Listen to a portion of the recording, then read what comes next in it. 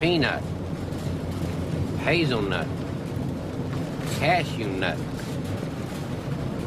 macadamia nut. That was the one that was sent her into going crazy. The internet's full of fascinating facts, from YouTube channels to podcasts to social media accounts to whole websites dedicated to peddling out fun but useless trivia. Fun facts have really made themselves one of the core foundations that the internet is based on. This is all well and good. However, there is a bit of an issue. It seems that internet trivia is almost at breaking point. There's only so many fun nuggets of information to go around, and the beast that is the internet requires constant content. This means that sometimes the same facts crop up over and over again on different parts of the World Wide Web. And as someone with a keen interest in facts, reading and seeing the same ones over and over can get a little tiresome. If I have to hear that the unicorn is the national animal of Scotland, or that Super Mario Bros. 2 is just a reskin of the Japanese game Doki Doki Panic one more time, I swear I'm going to flip. These two pieces of information pale in comparison, however, to what I feel is the most overused fact that the internet has ever spewed out. That fact involves a certain beloved foodstuff, the peanut. If you are anything like myself, I'm sure you've heard this one before, but did you know that peanuts are not actually nuts? Yes, I did know that peanuts are not actually nuts, and by now it seems that pretty much everyone knows this little piece of information. Though for some reason you may not fall into the category of pretty much everyone, and that's completely cool. We all have to hear this fact for the first time, so it's an honour if I was the first one to tell it to you. You're officially a citizen of the internet now, well done. So if peanuts are not a nut, then what actually are they? Peanuts are something called legumes, with legumes being defined as plants that produce pods with seeds inside them. Other legumes include the likes of lentils, chickpeas and regular peas.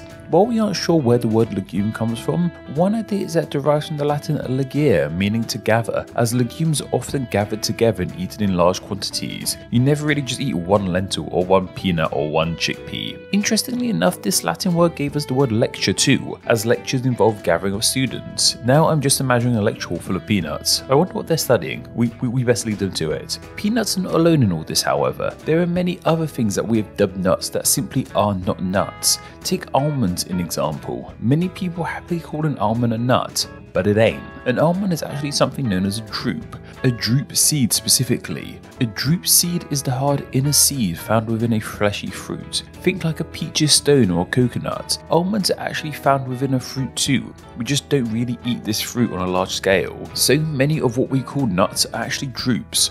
Walnuts, Brazil nuts, pistachios and pecans are many of the things that we call nuts that are actually drupes. As for where the name drupe comes from, it seems to originate from the Greek term of drupa, meaning tree ripened. Cashews are of particular interest too, as they're not actually nuts either, but instead grow from the bottom of an apple-like fruit.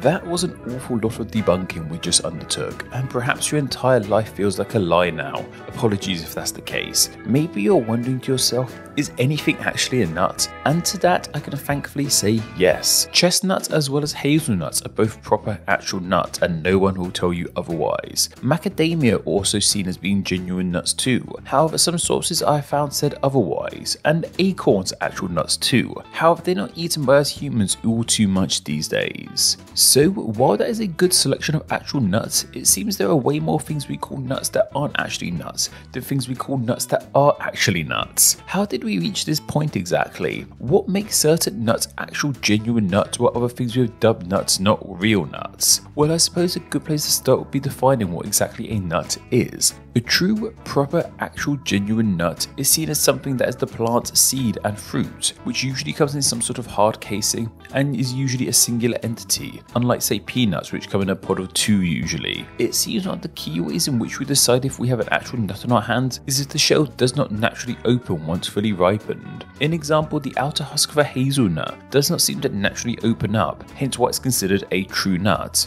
And also, as for where the word nut comes from, it seems to have derived from the Latin word of nux, which relates to nucleus too, as I suppose it's the nucleus of the plants they grow into.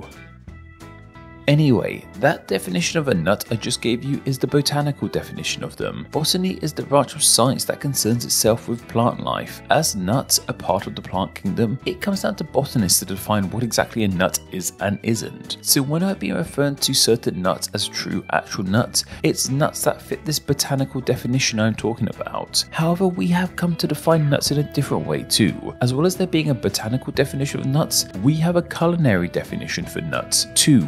Culinary of course means relating to the kitchen / cooking / food in general. The world of cooking has given us the concept of the culinary nut, which is many of the previously mentioned not real nuts like peanuts and almonds. The Wikipedia definition for a culinary nut is a dry edible fruit that usually, but not always, has a high fat content. From here, I'm sure you can all start to understand why exactly so many things that aren't technically nuts have become known as nuts. Chefs are a lot more liberal with what they refer to as nuts than botanists are. The culinary world seems to have declared that anything that is smaller, beige and crunchy is a nut, much to the chagrin of botanists around the globe. However, they agree on some things, like the hazelnut example. They are seen as culinary nuts as well as botanical nuts. However, it's this culinary definition as to why so many nuts that aren't technically nuts have been branded as nuts. This is far from the only time the culinary world and botanical worlds have butted heads over what food should be called. Another great example is with tomatoes. Just like how a lot of fact peddlers like to say how peanuts aren't really nuts, another popular one is how tomatoes aren't really vegetables. This is of course true.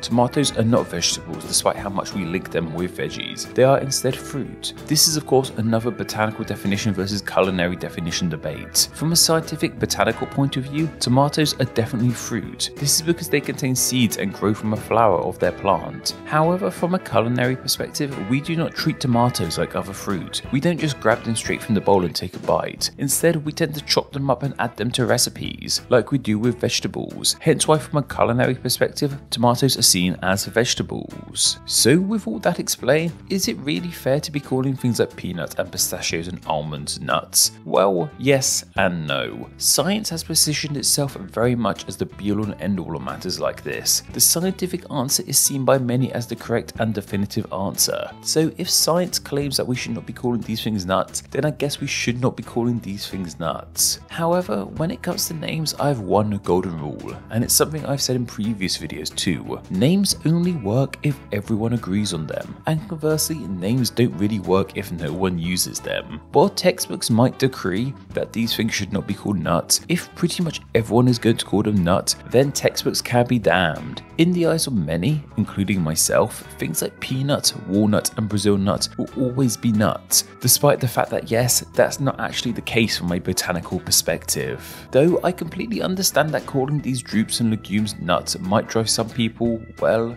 nuts. Another interesting thing about the world of language and nuts is the various other meanings this word has taken on. Most noticeably, nuts has become a synonym for crazy. While by and large nuts in this sense is used somewhat innocently most of the time and in a jovial manner, it's worth mentioning that nuts can be applied to someone with actual mental health issues, which really isn't too ideal. There's much better language that can be applied to mental health out there. Though how did nuts come to have this meaning? Well, it relates to another meaning nuts has.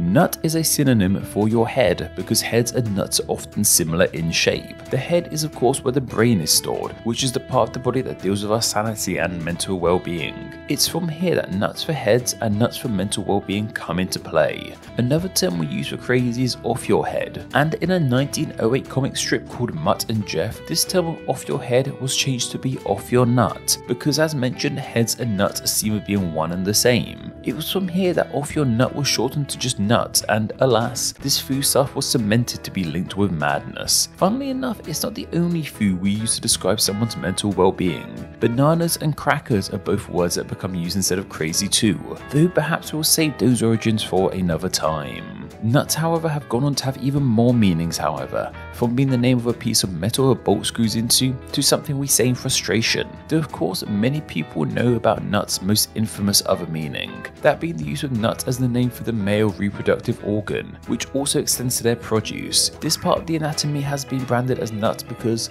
like with the head, they're similar in shape, and size too this time around. It can also be seen as a fitting name as nuts are a kind of seed, and the produce of the male reproductive organ is often referred to as seed too sometimes. Apologies for being so selective with my wording here. YouTube might demonetize me for this part of the video, and that really drives me nuts.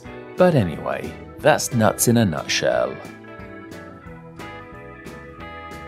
Thank you to all my patrons who support Name Explain on a monthly basis. Patreon is vital to Name Explain, and donating just $2 a month allows you to enjoy ad-free videos and bonus Patreon exclusive content. It also allows you to help choose what names get explained in upcoming videos, and it gets your name here with all these awesome people. Thank you so much for all the support you guys give Name Explain. Pine nut, which is a nut, but it's also the name of the town. Pistachio nut, red pistachio nut, natural, all natural white pistachio nut.